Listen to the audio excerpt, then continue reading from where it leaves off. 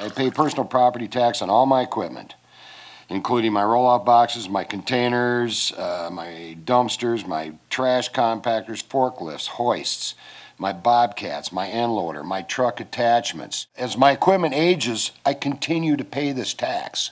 When I first set up in Sparta, I had a little 12 by 14, like a yard barn. I got 2 desks out of Gunderson Clinic that they threw out. I cleaned them up, put them in the office. I got 3 file cabinets from the Sparta schools. I cleaned them up, I painted them up, I put them in the office. And a gentleman comes in from the city of Sparta and he says, I'm here to, assess you on your personal property stuff. I'm going, what the heck is this? So anyway, when he was done, he decided that I had $2,500 worth of office equipment sitting in there. Now, bear in mind, I got this out of the garbage. I recycled it. That's what I do for a living. And then I got to pay personal property tax on it. And I am still paying personal property tax.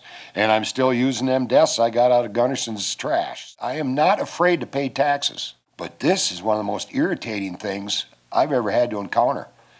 If I need to give my heart exercise, I pull out my personal property taxes. I got that baby thumping in no time. Show me the money. Because if you want me to vote for this, I got to have a source of revenue. Because I got a whole bunch of counties and cities and municipalities and school districts that are saying no. And you're saying yes. Mr. Chairman, with all due respect, we're talking about a bill that's going to cost $1.4 million in the biennium, or a bill that's going to cost $520 million in the biennium.